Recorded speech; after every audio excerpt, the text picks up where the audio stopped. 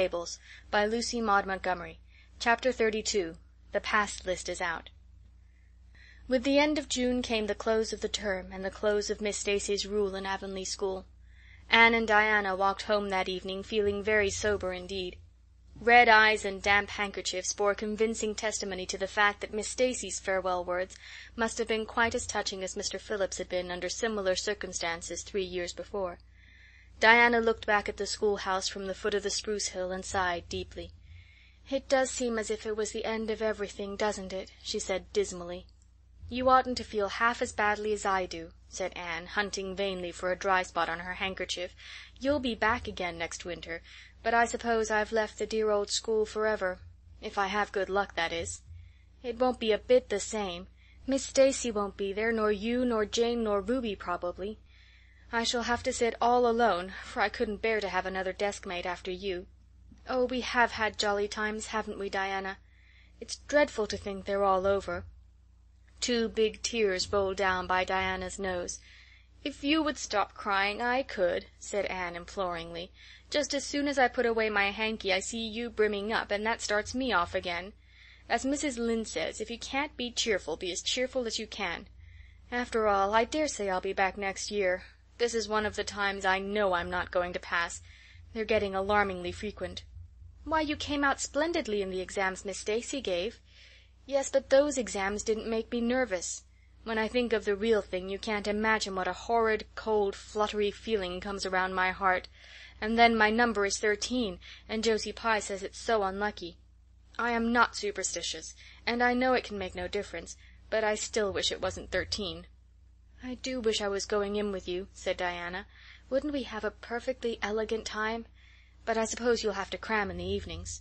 "No. Miss Stacy has made us promise not to open a book at all. She says it would only tire and confuse us, and we are to go out walking and not think about the exams at all, and go to bed early.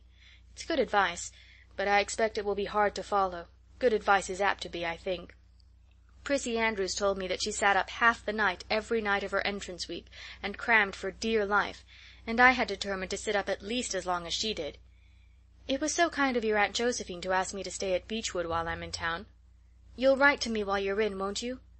"I'll write Tuesday night and tell you how the first day goes," promised Anne. "I'll be haunting the post office Wednesday," vowed Diana. Anne went to town the following Monday, and on Wednesday Diana haunted the post office as agreed and got her letter. "Dearest Diana," wrote Anne, "here it is Tuesday night, and I'm writing this in the library at Beechwood. Last night I was horribly lonesome all alone in my room, and wished so much you were with me. I couldn't cram because I'd promised Miss Stacy not to, but it was as hard to keep from opening my history as it used to be to keep from reading a story before my lessons were learned. This morning Miss Stacy came for me, and we went to the academy, calling for Jane and Ruby and Josie on our way. Ruby asked me to feel her hands, and they were as cold as ice. Josie said I looked as if I hadn't slept a wink, and she didn't believe I was strong enough to stand the grind of the teacher's course even if I did get through. There are times and seasons even yet when I don't feel that I've made any great headway in learning to like Josie Pye. When we reached the academy there were scores of students there from all over the island. The first person we saw was Moody Spurgeon, sitting on the steps and muttering away to himself. Jane asked him what on earth he was doing, and he said he was repeating the multiplication table over and over to steady his nerves, and for pity's sake not to interrupt him, because if he stopped for a moment he got frightened and forgot everything he ever knew, but the multiplication table kept all his facts firmly in their proper place. When we were assigned to our rooms, Miss Stacy had to leave us. Jane and I sat together, and Jane was so composed that I envied her. No need of the multiplication table for good, steady, sensible Jane. I wondered if I looked as I felt, and if they could hear my heart thumping clear across the room. Then a man came in and began distributing the English examination sheets. My hands grew cold then, and my head fairly whirled around as I picked it up. Just one awful moment, Diana, I felt exactly as I did 4 years ago when I asked Marilla if I might stay at Green Gables. And then everything cleared up in my mind, and my heart began beating again. I forgot to say that it had stopped altogether, for I knew I could do something with that paper anyhow. At noon we went home for dinner, and then back again for history in the afternoon. The history was a pretty hard paper, and I got dreadfully mixed up in the dates. Still, I think I did fairly well today. But oh, Diana, tomorrow the geometry exam comes off, and when I think of it, it takes every bit of determination I possess to keep from opening my Euclid. If I thought the multiplication table would help me any, I would recite it from now till tomorrow morning. I went down to see the other girls this evening. On my way I met Moody Spurgeon wandering distractedly around. He said he knew he had failed in history, and he was born to be a disappointment to his parents, and he was going home on the morning train, and it would be easier to be a carpenter than a minister anyhow. I cheered him up and persuaded him to stay to the end, because it would be unfair to Miss Stacy if he didn't. Sometimes I have wished I was born a boy, but when I see Moody Spurgeon I'm always glad I'm a girl and not his sister. Ruby was in hysterics when I reached their boarding-house. She had just discovered a fearful mistake she had made in her English paper. When she recovered we went uptown and had an ice cream. How we wished you had been with us. Oh, Diana, if only the geometry examination were over. But there, as Mrs. Lynde would say, the sun will go on rising and setting whether I fail in geometry or not. That is true, but not especially comforting. I think I'd rather it didn't go on if I failed. Yours devotedly, Anne. The geometry examination and all the others were over in due time, and Anne arrived home on Friday evening, rather tired but with an air of chastened triumph about her. Diana was over at Green Gables when she arrived, and they met as if they had been parted for years. "You old darling, it's perfectly splendid to see you back again. It seems like an age since you went to town, and oh, Anne, how did you get along?" "Pretty well, I think, in everything but the geometry. I don't know whether I passed in it or not, and I have a creepy, crawly presentiment that I didn't. Oh, how good it is to be back! Green Gables is the dearest, loveliest spot in the world." "How did the others do?" "The girls say they know they didn't pass, but I think they did pretty well. Josie says the geometry was so easy a child of 10 could do it. Moody Spurgeon still thinks he failed in history, and Charlie says he failed in algebra. But we don't really know anything about it, and won't until the pass list is out. That won't be for a fortnight. Fancy living a fortnight in such suspense. I wish I could go to sleep and never wake up until it is over." Diana knew it would be useless to ask how Gilbert Blythe had fared, so she merely said, "Oh, you'll pass all right, don't worry." "I'd rather not pass at all than not come out pretty well up on the list," flashed Anne, by which she meant, and Diana knew she meant, that success would be incomplete and bitter if she did not come out ahead of Gilbert Blythe. With this end in view Anne had strained every nerve during the examinations. So had Gilbert. They had met and passed each other on the street a dozen times without any sign of recognition, and every time Anne had held her head a little higher, and wished a little more earnestly that she had made friends with Gilbert when he asked her, and vowed a little more determinedly to surpass him in the examination. She knew that all Avonlea Junior was wondering which would come out first. She even knew that Jimmy Glover and Ned Wright had a bet on the question, and that Josie Pye had said there was no doubt in the world that Gilbert would be first, and she felt that her humiliation would be unbearable if she failed. But she had another and nobler motive for wishing to do well. She wanted to pass high for the sake of Matthew and Marilla, especially Matthew. Matthew had declared to her his conviction that she would beat the whole island. That, Anne felt, was something it would be foolish to hope for, even in the wildest dreams. But she did hope fervently that she would be among the first 10 at least, so that she might see Matthew's kindly brown eyes gleam with pride in her achievement. That, she felt, would be a sweet reward indeed for all her hard work and patient grubbing among unimaginative equations and conjugations. At the end of the fortnight Anne took to haunting the post office also, in the distracted company of Jane, Ruby, and Josie, opening the Charlottetown dailies with shaking hands and cold, sink-away feelings as bad as any experienced during the entrance week.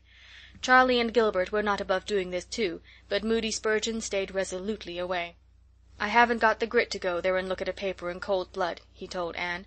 "I'm just going to wait until somebody comes and tells me suddenly whether I've passed or not." When 3 weeks had gone by without the pass list appearing, Anne began to feel that she really couldn't stand the strain much longer. Her appetite failed, and her interest in Avonlea doings languished. Mrs. Lynde wanted to know what else you could expect with a Tory superintendent of education at the head of affairs, and Matthew, noting Anne's paleness and indifference and the lagging steps that bore her home from the post office every afternoon, began seriously to wonder if he hadn't better vote Grit at the next election. But one evening the news came. Anne was sitting at her open window, for the time forgetful of the woes of examinations and the cares of the world, as she drank in the beauty of the summer dusk, sweet-scented with flower breaths from the garden below, and sibilant and rustling from the stir of poplars. The eastern sky above the firs was flushed faintly pink from the reflection of the west, and Anne was wondering dreamily if the spirit of color looked like that, when she saw Diana come flying through the firs, over the log bridge and up the slope with a fluttering newspaper in her hand. Anne sprang to her feet, knowing at once what that paper contained. The pass list was out. Her head whirled and her heart beat until it hurt her. She could not move a step. It seemed an hour to her before Diana came rushing along the hall and burst into the room without even knocking, so great was her excitement. "Anne, you passed!" she cried. "Passed the very first! You and Gilbert both. Your ties, but your name is first. Oh, I'm so proud!" Diana flung the paper on the table and herself on Anne's bed, utterly breathless and incapable of further speech. Anne lighted the lamp, oversetting the match safe and using up half a dozen matches before her shaking hands could accomplish the task. Then she snatched up the paper. Yes, she had passed. There was her name at the very top of a list of 200. That moment was worth living for. "You did just splendidly, Anne," puffed Diana, recovering sufficiently to sit up and speak, for Anne, starry-eyed and rapt, had not uttered a word. "Father brought the paper home from Bright River not 10 minutes ago. It came out on the afternoon train, you know, and won't be here till tomorrow by mail. And when I saw the pass list I just rushed over like a wild thing. You've all passed, every one of you, Moody Spurgeon and all, although he's conditioned in history. Jane and Ruby did pretty well, they're halfway up, and so did Charlie. Josie just scraped through with 3 marks to spare, but you'll see she'll put on as many airs as if she'd led. Won't Miss Stacy be delighted? Oh, Anne, what does it feel like to see your name at the head of a pass list like that? If it were me, I know I'd go crazy with joy. I'm pretty near crazy as it is, but you're as calm and cool as a spring evening." "I'm just dazzled inside," said Anne. "I want to say 100 things, and I can't find words to say them in. I never dreamed of this. Yes, I did too, just once. I let myself think once, what if I should come out first?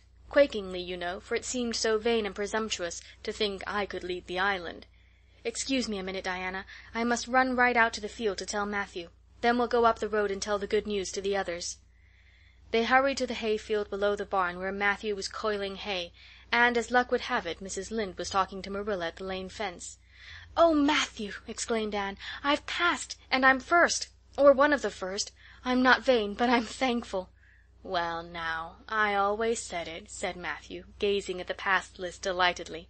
"I knew you could beat them all easily." "You've done pretty well, I must say," said Marilla, trying to hide her extreme pride in Anne from Mrs. Rachel's critical eye. But that good soul said heartily, "I just guess she has done well, and far be it from me to be backward in saying it. You're a credit to your friends, Anne, that's what, and we're all proud of you." That night Anne, who had wound up the delightful evening with a serious little talk with Mrs. Allan at the manse, knelt sweetly by her open window in a great sheen of moonshine and murmured a prayer of gratitude and aspiration that came straight from her heart. There was in it thankfulness for the past and reverent petition for the future, and when she slept on her white pillow her dreams were as fair and bright and beautiful as maidenhood might desire. End of chapter 32.